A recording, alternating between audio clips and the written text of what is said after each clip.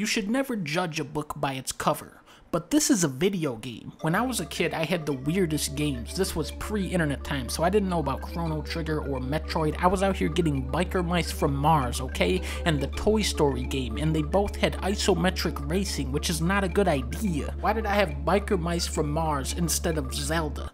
Cool box art.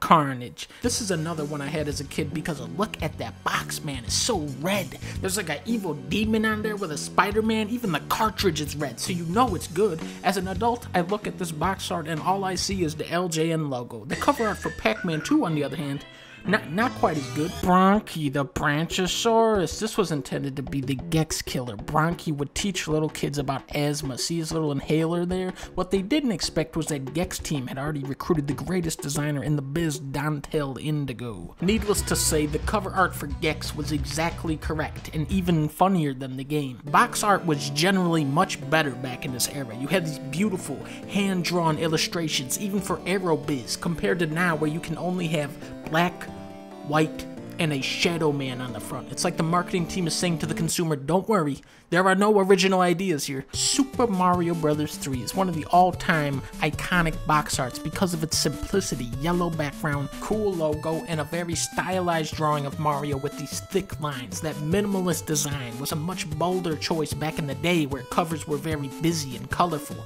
and was typically reserved for games that didn't need marketing, like Zelda, Sonic and Knuckles, Mortal Kombat. Halo 2 doesn't even say Halo on the front. It just says 2. You know what game this is, bitch. Discover 2, right? I forgot what it was. However, you can't apply the same strategy to 3D balls because nobody knows what that is. Nobody is going to tell Santa they want balls for Christmas. It's hard to pinpoint what makes a cover great. It's gotta have that drama, but it can't be too complicated. It's gotta be clean, but it can't be boring. A truly great work of art has the ability to transport you to another place entirely. And if you listen carefully, you can even hear the image. Now look at Donkey Kong. The colors just jump off the box with these beautiful 3D models draped in the shadows of glossy foliage. Diddy Kong is hanging on for dear life on the Rambi, who has this rough rhino skin texturing. This is one of my favorite covers, even though Donkey Kong has hot dog fingers. Tauka Glow, on the other hand, not quite as good as the Lawnmower Man cover art. Spider-Man for PS4, this is fine. There he is on a red background, but now let's take the same idea to the next level. Wow, look at that.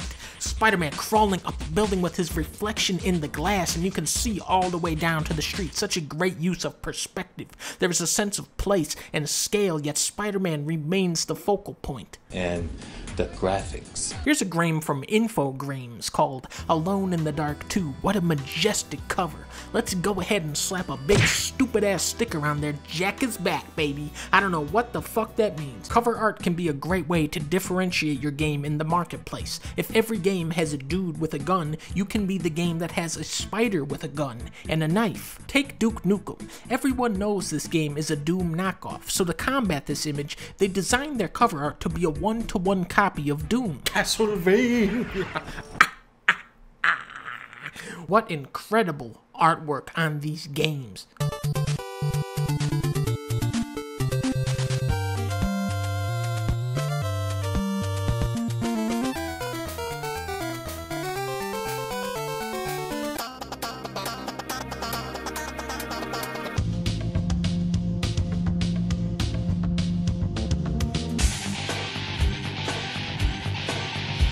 Until you hit this one. No, it's not worse than Biofreaks, right? But it's not on par with Dino City now, is it? It's just some default looking anime characters with very little attitude. It's better than Russell Grant's Astrology, but it isn't good like Donkey Kong. Where things really start to get messed up though is on the DS version of the game, because it was already on the DS, but then on the 3DS version, it's really starting to get very little, and then on the Switch version, there's no what the hell, you guys. Nobody's going to buy this over Russell Grant's astrology. One of my biggest no-nos are templates. Capcom did it, Konami did it, Sega really did it. The Master System cover art. This is where creativity goes to get murdered. These are an abomination. Imagine your entire collection of games, all with identical grid backgrounds. Gary Kitchen was one of the great game designers, like Tim Clancy, that really understood the allure of mystery. What is the free offer? You have to buy the game to find out. That's the genius of it all. Who is this man on the cover art of Columns 3?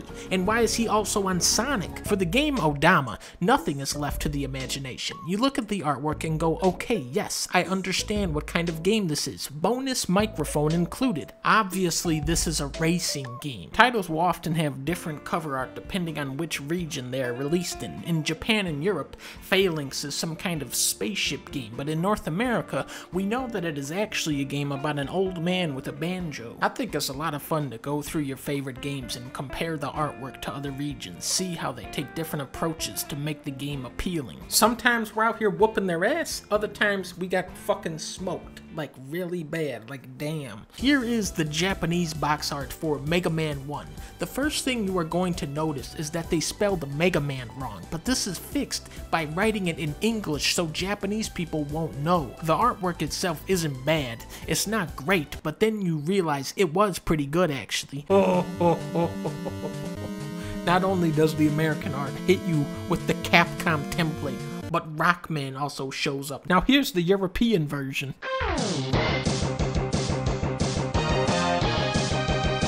What the hell, no bonus microphone? Let's do a test. Boom, boom. Which one of these do you prefer?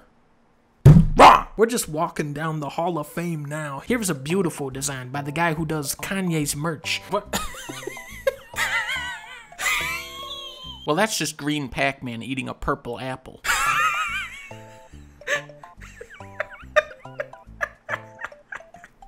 What the fuck is Cheggers? Hey, hiya! It's me, Cheggers! The last one I want to talk about is Bust-A-Move, which is actually a very fun, well-made game. And here's the box art, and what's fucked up about this is that it's actually a significant improvement over the box art for the PS1 version, where this guy's eyes are in jail. To bring things to an even further degree of fuckery, there is also a game called Bust-A-Groove. Take a burger, double cheese, travel across the world, we're in the 7 cities. Coffee patty on a sesame bun. I love taste too much, can never stop that one. So when you ask your grandma for the cute bubble popping game with the dinosaur and she is faced with this or this, she will probably gravitate towards the game called Super Bubble Pop. Or she might get Bubble Bobble, which has the correct dinosaur, but it's a completely different game unless they're using this cover art, which is a fucking disgrace. At which point your grandma says, fuck this shit. Go ahead and give me one copy of Russell Crowe's astrology.